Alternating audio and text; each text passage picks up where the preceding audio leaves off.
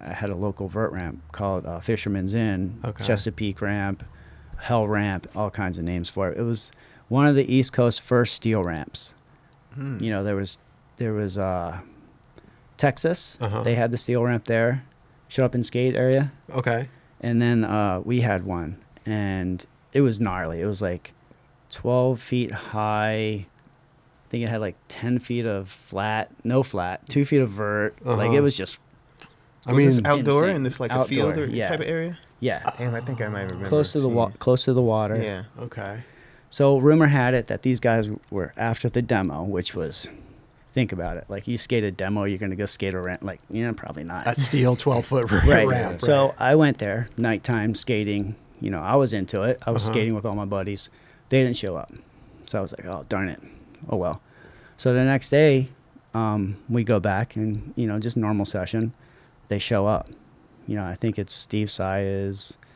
I think Tony was there. Stacey showed up eventually, and yeah. I mean, legends. Yeah, there. Yeah, it was gnarly. It was at the time, riding for Skull Skates and stuff, and they were like, "Hey, I could see you doing this." You know what I mean? Like after just watching you, they could see it. Yeah, it was crazy. I was just a little kid with big pads. Flyway helmet. How old are we talking about? 13. 13 years old. 13, already on Skull Skates and doing 13, your thing. Yeah. Okay. Maybe 14. Still. Amazing. Yeah. And then, so did you take that as like, wait a minute, what is this guy saying? Am I keep doing my thing, or like I knew what he was talking. He was like, you could be pro one day. Basically, he was like, you need to, you know what I mean. He can see me doing this, but not like ride for Powell. Stacey? No, ride for Powell. Yeah, that's what. Okay, that's how you interpreted that comment. Yeah, interesting. And that was Stacey that was saying that. Yeah, at the time, I believe it was Stacey. I can't remember. It's weird when you're 12, you don't really remember too much. Or 13. Yeah, I remember Jesse Martinez. I think. Yes. Maybe Tommy Guerrero, Jim Thebos, maybe. Wow. Steve Saez. Like, I want to say Tony was there. I met McGill once. I don't think Mike was there.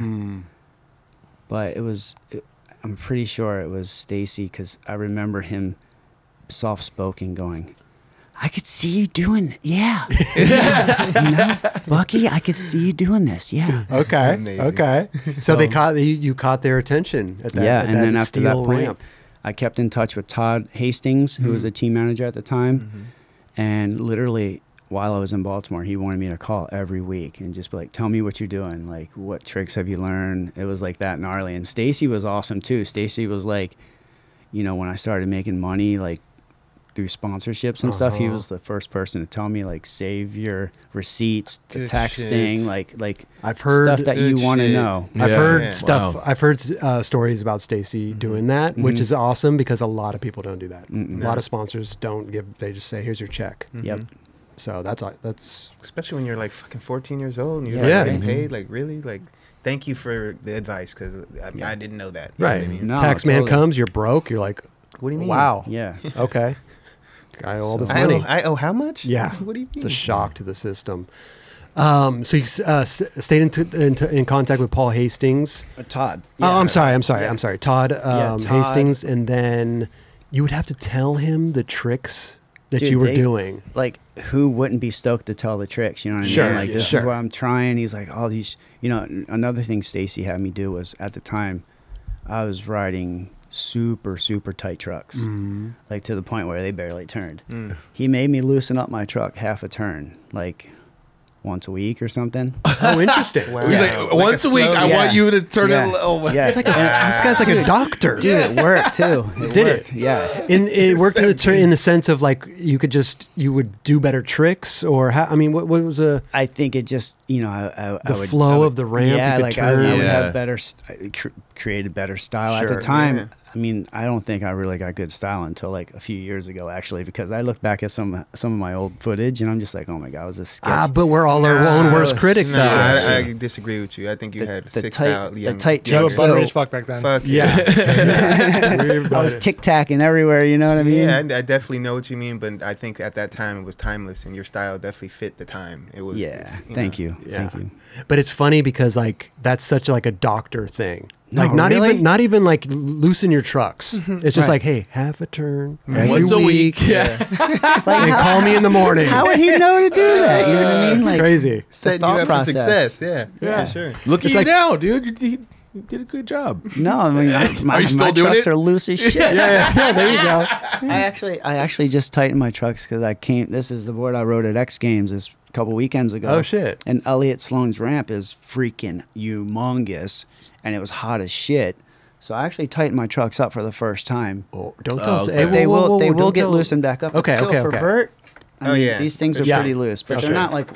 I mean, don't tell. Like, you should call up Stacey and be like, dude, I'm still turning my trucks half a turn a week. I'm almost. When can I stop? I'm running out of kingpin. My kingpin is like extendo. I remember standing on Danny Way's or some sort of mega ramp board. Oh, Oh, that's Danny. I couldn't even. You couldn't even move. No, It's a you boat. couldn't. I You couldn't even roll. You Yeah. couldn't roll or you would fall over, yeah, right? yeah. I was like, Exactly. how does that work? But that's not like. Do you do anything like? No, I mean that's pretty much how my trucks were back then. But mega boards are next It's level different. tight. It's a whole Okay, different, okay. whole different story. Okay. I mean, you're going what 50 miles an hour, pretty You're much. The going last 20, thing- you're going between 20 and 30, I think. Seems like. Wow. I mean, And the that's last thing you want is speed wobbles. Ooh. Yeah. Going down. Yeah. Nope. So then what happens? You're telling them these tricks. They're getting excited. Yeah. Are you filming anything? At the time, not really. Okay, No, interesting. not until I came out to Tony's house and we started filming. And Okay. Yeah, I think when I stayed with Steve Saez, that's when we filmed Public Domain. Got you. Yeah. So that was 88. Well, probably 87, 88, Yeah. right? Yeah. And then, so before that, was there like a, hey, you're on the team? Oh yeah, I was on. Get- I was on, like for sure. And that's when Tony got me on Airwalk and Tracker. You know, it kind of came with it. You know. Okay. Little package. Gotcha. Yeah. So that was like just word of mouth, basically. Hey, I'm hook up my homie. Or Pretty pretty much. Were you skating contests that were like starting to get known, or? I skated a couple of contests. I think one of my first contests, I fell dropping in. Like I bailed. Yeah, run up to it was Virginia Beach. I bailed on something, and then I run up the ramp and I go to drop in and I slam. Like it's happens. also made of fiberglass, which was really weird and slippery. Huh. But yeah, I felt it was like the worst experience ever. Jeez. They're like, you get to redo. Go ahead. Yeah. Dude, it was so embarrassing. I just trip out that like that was restart. the way people got sponsored back then. Was just like if someone vouches for you, like, hey, this dude, put him on. Right. You know, that's pretty awesome, dude. Well, I mean, Tony was tight with, Larry and Ridgeway at Right. the time, who was team manager for Tracker. And you're just getting on Powell, too. And I'm so just there's getting on there Powell. is something Yeah. solid That's there. big. Yeah, for Yep. sure. And then at the time, I think it was Sin at Airwalk. Mm-hmm. Okay. So those are, I mean, right off the bat, you got Powell, Tracker, Airwalk. I mean, you're Those are the brands at that time too. Yep. No doubt. you're chilling. Yeah. Wow. No, I was good. That's amazing. Yeah, I was And you're definitely good. 15 years old, Yep. Yeah. 14, whatever. From Baltimore. Yeah. Yeah. Like, what? Isn't that funny? That if they never came to Baltimore and skated that horrible steel ramp, Mm-hmm. what would have happened? I You would I have probably would've- gone on your own path for sure. Yeah, but it might have been it would have been a lot different. A lot Yeah. different. Yeah. For sure. Yeah. It's For so sure. crazy. Mm-hmm. There's no answer to that question, but it's always fun to try to think about. You Yep. know, it's a timelines. Where would have I gone? I What mean, would have happened? I might have fallen on hard time, trying to come up. Where is that like button? Right? Is it right here or right here? Just a little scroll coming down the bottom. It's Subscribe. over to it's on your It's on my left. right? It's on No, my on your left. left. Hey, Yeah. hit that Right there. button right there. Right there. Right Yeah, there. please. The like button's kind of like in the middle there. It's like we're kind of like it's like right here? Kind of. Like right and there? The subscribe's like over to the left. It's like right over there. All right.